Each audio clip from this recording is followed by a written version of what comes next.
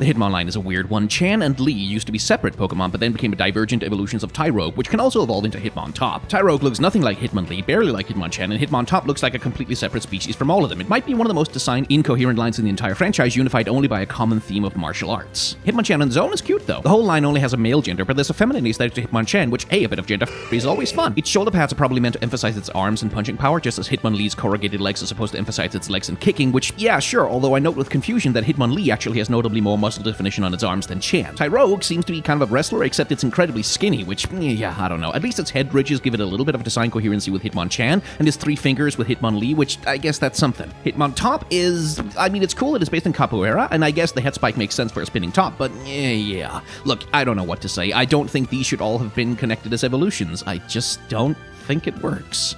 Subscribe to this channel for more reactions and hot takes, or head on over to my main channel for longer in-depth videos.